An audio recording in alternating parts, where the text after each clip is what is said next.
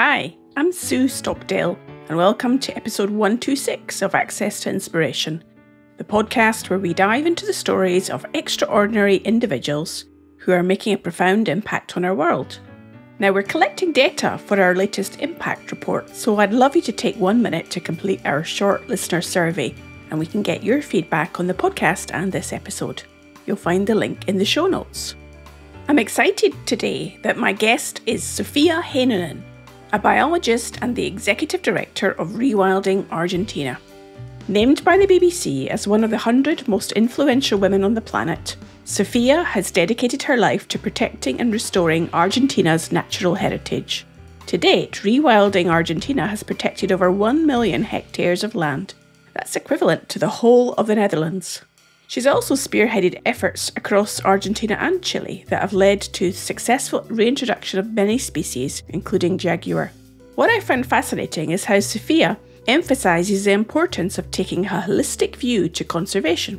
Talking about not only protecting the wildlife, but she also talked about the underlying cultural, economic and social factors that can impact conservation efforts. I was wowed by her story of determination, resilience and hope. And I hope it will give you a different perspective on how to inspire change. And remember, you can read along with this episode with the transcription on our website, accesstoinspiration.org. Welcome to the podcast, Sofia. Hello, Sue. I'm very excited about this podcast. I understand you're a biologist and executive director at Rewilding Argentina. What got you interested in biology and conservation as a young girl in Argentina?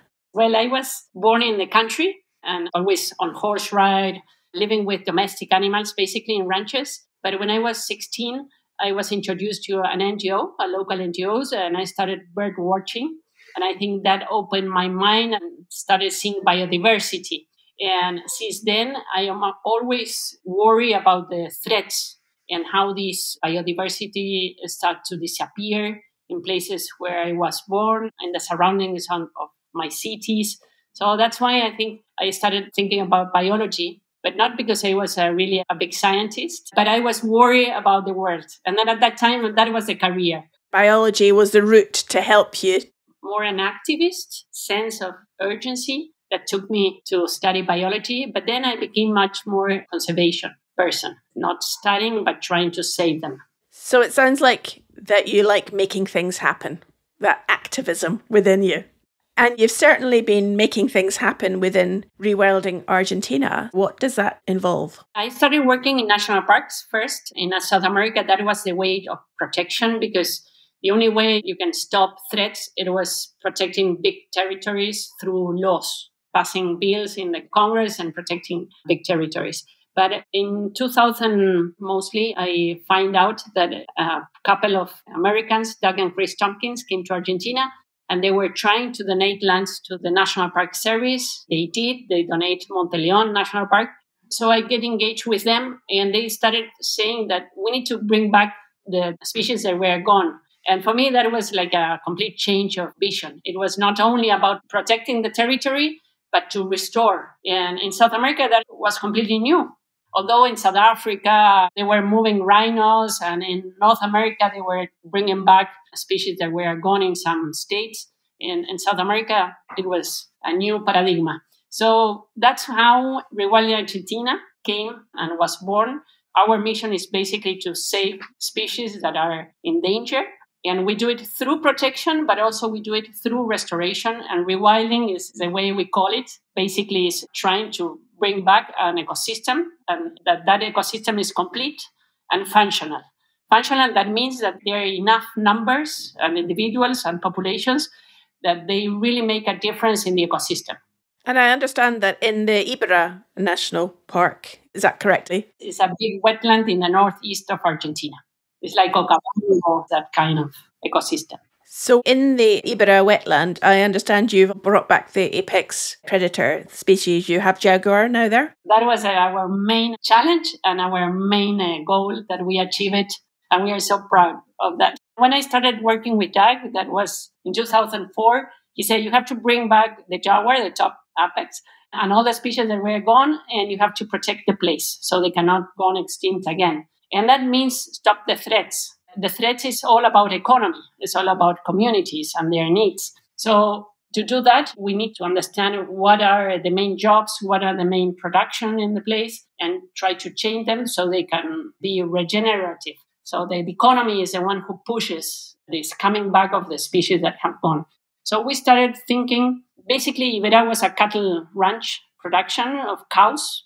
That was basically the main thing. So we said, we will start to change and we will make a tourist destination. And we know that there are at least 5 municipalities with almost 200,000 people living around. We need to give them opportunities with this new vision. And that's how we started. We started thinking about access, public access to the place. In Argentina, it's all fenced, so people cannot get into the wetlands unless you give them access. So we started thinking which will be the access and how we will work with the communities, with the mayor, how we will promote the places and with a new brand, because nobody knew at that time. Iberá was just a name, just in their minds, but nobody knew where it was. So we needed to work with all the economy, and then we can restore. That was basically, it took us 10 years to make a change in the economy and engage the new people. And what has been the most difficult part of your job? Well, when we started, there was not only cattle ranches, but then it came some companies that were willing to plant rice because they see the water as a main opportunity there. So they started thinking, wait, we can channelize the whole area, the whole wetlands, and started planting as a commodity. We can plant rice, put them there for 5 years while the prices in Brazil are good, and we took the rice and then we move away. So one of the biggest challenge for us was there was a very good laws about not changing the wetlands and the drainage of the water. There were very good laws about not channelizing the water, but they didn't care about the law, and they started planting rice all over the place. And that was a big battle that we have to give before changing the economy and before bringing back the jaguar. And that took us also a lot of conflicts with the government, basically because they didn't want to fiscalize the law. They didn't want to put in practice what the law says. So we have to go and make legal issues against the government and against the companies that were coming and renting the ranches and changing the use of the land. So that really was a huge learning because we have huge conflicts, and there were a big opposition also from the politicians. So without political support, we could not make anything. We were fighting against the political support. We win that battle, but then we have to restore all those relationships to go together with government. That is something that you need if you want to bring back species. So given that there was conflict in this context and challenges, Sofia, for many people, when there's conflict, when there's difficulty, when there's challenge, it can be overwhelming. It can be too difficult. I was 35 years old at that time. I have experience working in government because I came from National Park Service before. I have experience working with local governments because I've been working in Misiones, another province before, but never have this huge conflict. We make like 10 legal suits against different ranchers and governments. So it was because Doug Tompkins, that came from United States, he told me, I believe in the law. I believe in legal action. In Argentina, legal action is one of these countries that you can be 10 years or 15 years in judges and nothing will happen. So nobody did it before. So it was completely new, these kind of tools to confront with threats. So it was really, really a big deal.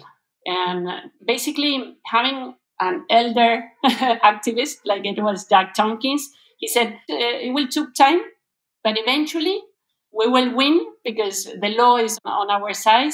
And in 20 years, nobody will remember the conflicts and we will be in a completely different way. You have to just continue with the fight and the actions, the results will speak for us. So it doesn't matter what they say. You have to continue.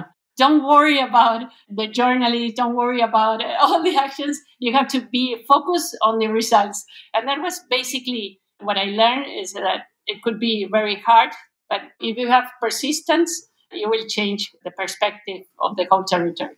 And now when you go to Iberá, for example, and you talked about results there, Sofia, what gives you satisfaction? For the listener who's never been to Iberá, describe to us what you see and experience that is making it all worthwhile. When we started, we flew. We have a tiny plane, so we flew over more than 1 million hectares for one place to the other, very low flight.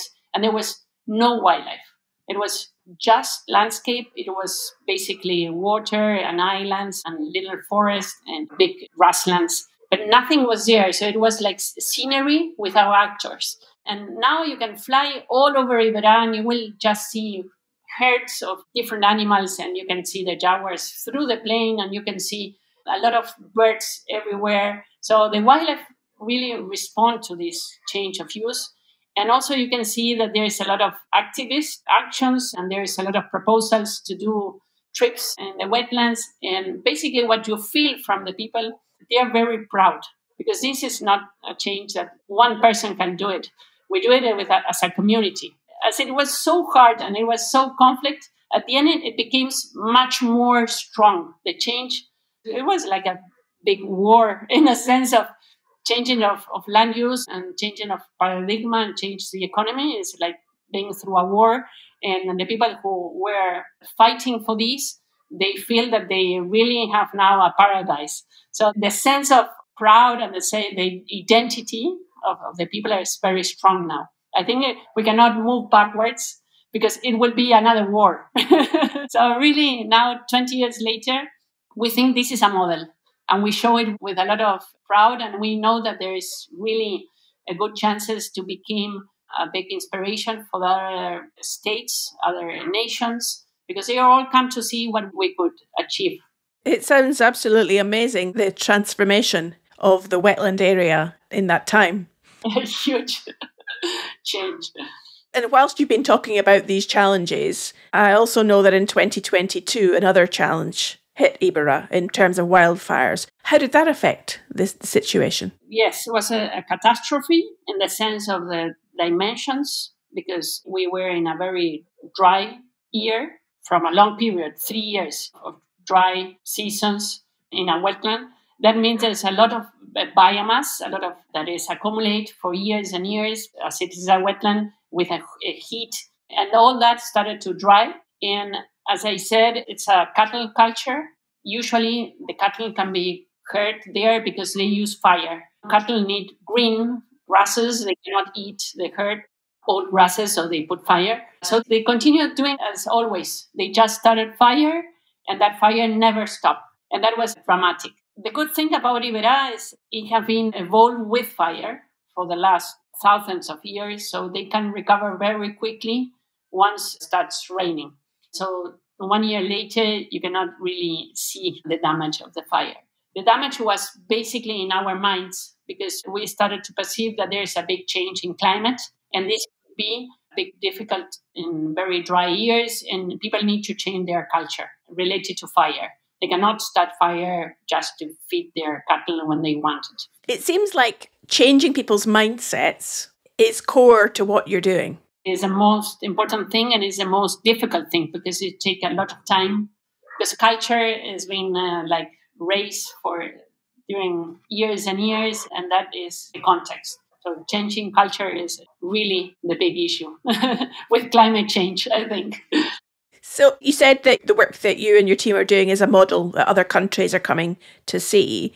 What would be your blueprint? You've talked about engaging the local community. You've talked about it taking time and expecting challenge and difficulty. Are there any other things that would be within your model that would be critical to success? The first thing is protection. We need the law there to protect the territories. And that is, we did it as usual as national parks did it in South America for the last 100 years. But we added this change of economy. So bring new economy to avoid extinction. And once you have a new economy, you can bring back the species very quickly and have a complete and functional ecosystem. But you still need to work with community to achieve their well-being. It's not only about their pockets and their money. You also need them to be conscious of their culture and the needs of adapting to the climate, and also thinking about education is one of the main challenges. If you bring new economies, you will bring also changes in language, because you will need English. Basically, in South America, we all speak Spanish and we all need to learn English. And that is a big challenge for the people in the rural areas because mainly you are opening the place to be shown to tourism and other people. And they need to also develop their skills to communicate in a very specific technical English or technical also in Latin, because in Argentina we call the birds in Latin. So there's a new thing, and they had to be a very good host. Usually they were living like isolated, and now they have to be host of different people coming from different places. That also gave them proud because they think they're very important. They're coming from everywhere in the world. So all that well-being related to the people, so they wanted to stay, especially women and young people, that they were not part of their culture, that the young people stay at their houses. They were all migrating to other places in the country because for needs of jobs. And also women were usually not part of the economy in their families. That is one of the main things that we do, is we give a lot of capacitations for women and youngs, and we gave a lot of opportunity for them. So that's a part of the model. It's a much more detailed process to engage people and to look at it very holistically. It's not just about the wildlife on the ground and introducing the species at all. No, that's the easy part. When we have the good context, just bringing jaguars is so easy. But we need to change the context that get the jaguar to become extinct. And that is economy, and that is culture, and that is the way we perceive the territory. So we need to change the whole thing. The Access to Inspiration podcast is a free to listen to podcast, but it's not free to make, but we think it's worth it. So if you're enjoying this episode, then why not buy me a coffee? Just click on the link you'll find on the website against this episode, and then I can enjoy that coffee when I'm working on future episodes to bring you more inspiration. Now back to our guest. So when you look back now and reflect on that young girl in the environment where you lived, could you ever imagine that this is what you'd be doing all these years later? No. I was thinking only about bird watching at the very beginning. Imagine. I thought about me that I didn't have any skills for communication and public relationship and politicians and legal issues. I needed to learn all about that. And in biology, you don't learn about that kind of skills. So we started giving also courses for social skills for biologists, because that was the transformation that we need to start to study all the social aspects that we didn't have in university, and also to bring teams, because in Iberá we are almost 100 people now, and we are working with all kind of aspects, and that means that we have to have leaders and with a long vision in mind. It's such a transformation that you and your team have achieved. And also a transformation, I think, for you from what you believed was possible as a young girl to what you've accomplished now as a leader in engaging and communicating with people all over the world. Yeah, and we see that this kind of tiny transformation we did in a very specific place in the northeast of Argentina is what we needed in a big scale. We know that scale is our main urgent problem. We have a little model, and that is what we try to do, is inspire with this tiny model. But we know that we have an urgency to achieve the whole basin, the Paraná-Paraguay basin. That is the second basin after the Amazon in South America. And we see that all these water flowing along the Andes and from Pantanal in the center of South America towards La Plata River and the sea, all these basins should be restored. Because all the colonization in South America came through the rivers, up from Buenos Aires, basically, up through the Paraná River, up to Bolivia, up to Brazil, up to Paraguay. And that rivers were completely defaunated because all the big boats came through there, and they were like bored, and they started shooting from the boats, and they started killing not only the local people, but also all the wildlife with them. So all these basin, big rivers should be restored, and we are in the core of that basin. Iberá is in the center. If you imagine a cross between the Mejo River, the Paraguay River, and the Iguazu, and coming back down to Buenos Aires, that cross, Iberá is in the middle. So we think now that this model should be like the stepping stone towards the upper basin, where we need to restore the whole ecosystem. So we are facing now this big challenge of trying to reconnect, in a way, South America through the rivers. And that is seeing and vision for the next 20 years. Well, it's interesting you say that, Sofia. We have a previous episode on the podcast where we interviewed Pierre Haustein, who's been doing work in the Atuel River down in Mendoza, to tell its story and inspire the local community there to re-engage with the river. So a lovely connection there that you're saying about how to re-engage South America through its rivers. As I'm listening to you, I'm seeing that your vision and your belief has gone from, let's say, small scale local to national and then international now if you're taking in other countries in South America. Is that what you're working on? Are you engaging Bolivia and Paraguay and Brazil to rewild in their places, or are you still focused on Argentina? Well, as I said, Iberá became like a model and inspiration, and we started receiving people and NGOs and government from Brazil, Paraguay, and Bolivia, also Uruguay. But Uruguay is another basin, is the Uruguay basin. But as they came and they started asking us to go and give some workshops there and try to see what they can do, similar to what we did, we started thinking about a net. We want to create a net with governments and NGOs, local NGOs in those countries, and try to work together towards an umbrella vision, as like Rewilding South America, something like that. So we started conversations about this need of working together, because nations, as you know, are not really evolutionary limits between, and rivers are all part of really the ecological region and territory. So we are really thinking about working towards an international vision, but always related to the rivers now, because that is our natural corridors. And we are launching these ideas basically this year. So it sounds like then you're going to have to take on another 20, 25-year vision to make something happen on an even more international scale. Yes, we will continue in Argentina, but given our experience in Argentina, we want that experience really to scale up. Because as a tiny girl, I feel the need of the urgency at that time, because I see how species were gone in my own ranch and the surroundings. And now I see that the species are leaving the basin and the continent. So we need to think like in a continental scale, although we will do actions in a local scale. But if we can find many NGOs and governments working in a local scale, but in a net and towards a big effort, we know that we can change in 20 years the whole basin, and we can reconnect with South America. So that is basically the vision. An amazing and inspiring vision that you have there, Sofia. Given all these people that you're working with in your organisation, how as a leader do you inspire them to keep them motivated? I travel a lot. We have 4 projects.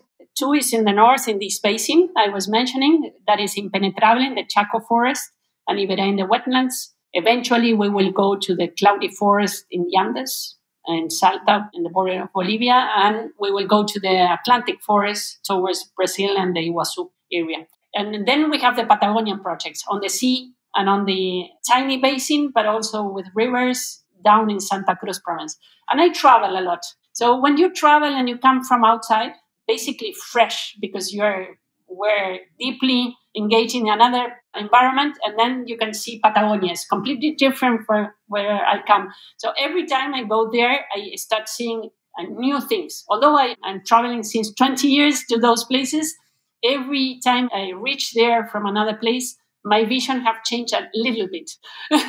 So that tiny change, when you get there and people are deeply worried about things, their conflicts and their tiny things that they're like usually focused on the ground. When you come from outside, you can give them like a breath and take them to get their face up and try to see the horizon long term and try to think how things have changed from the past and looking forward, and just leave them again. But that time to breathe and take their faces from the ground and seeing backwards and into the future every time, since 2 or 3 months during the year, that gives them, I think, the idea that we have a very important work and we are really achieving changes. It's not that daily, you can see it daily, but if you look forward and backward, you can see that you have a meaningful work. The most meaningful you feel your work is, the more strength you have to continue your goals and push them forward.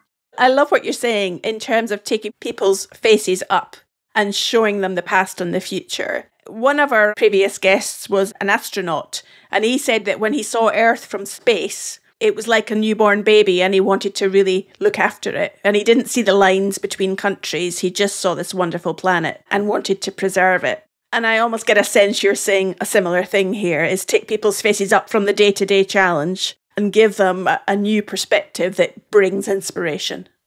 It happened to me when Doug and Kris came from Chile to ours, Argentina. They were always coming with new ideas, new perspective, long-term planning.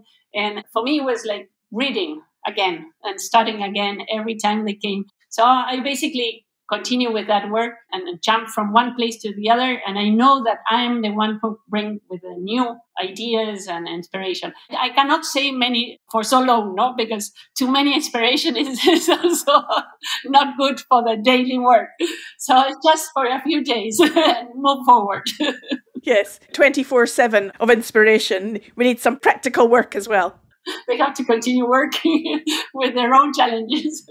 So given that you have so many things to focus on and the big vision for South America as a whole continent, how do you prioritise your time, Sofia? Well, since we became independent, no, we were part of a bigger team with the Tompkins in Chile and United States. And in 2015, Doug died, passed away, and we became an independent organization, and we have to finish the work they started in Argentina and started seeing our own vision towards the future. So with that changes, we grow a little bit in our structure. So we usually make all the decisions in the ground. So in each project, there's two leaders, one looking towards the community and one looking towards the wildlife inside. So the restoration inside and the changes outside. So those two leaders in each project, we need to support them. That's why we jump. We are two leaders that, like me, one looking towards the context and one looking towards the restoration. And we travel and we give this advice to those leaders in the ground. And at the same time, we have to look towards fundraising. We have to travel to the places where people are more aware of the urgency of climate change and the urgency of biodiversity. So we have to basically travel to Europe and United States that are basically the continent that are mostly aware of the need of this one planet, and we have to work everywhere and partner with them. So we have like more than 30 partners in Europe and United States, and we always engage with them. Once a year we go to work with them, and once a year usually they come to the project. So I also work a lot with them with the strategic development towards the new projects and to continue deeply in the changes locally. So that takes a lot of time, my time. So I basically travel inside the country for towards the local vision and to the north towards the partners so we can work all together. I'm tired just listening to you talk about what you do, Sofia. Basically, a big aspect of my work also is working with politicians. I'm the one who is related to the government, basically governors and president. And then we have the other relationships, they are local. What do you think helps you to be effective? So if you're engaging with the government, fundraisers, other organisations, partners, what is it about how you do what you do that you think makes you effective? Well, I'm 100% passionate from what I do. It's not work, it's life. I have 2 kids. I'm a mother also. And I can dedicate my life to this because my kids are doing well. They're all grown up now. So I think that we do a really good job. So that is our main engine to continue. But at the same time, we also facing this challenge to think about the next generation because we're working to scale up and see the South America. We also need to know who will be the leaders of the next generation. So what we are doing now basically is trying to bring new leaders to the organization, and we also travel with them. So I always choose to travel with the new leaders and the local places internationally, because this is not that you learn it in the university. We all learn by doing. So that is a very important thing. We try now to do things with the new generation. So it's like the teachers in the past that they teach by doing with their officials.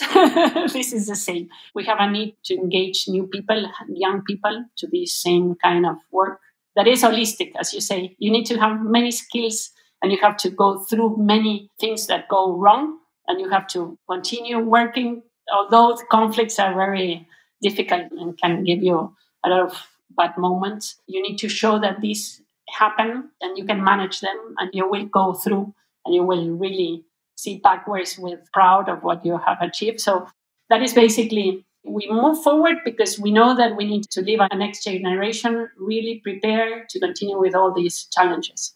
So just as Doug was there to inspire you and show you the way and give you support when you started out, you're there to show the way to the younger generation coming through.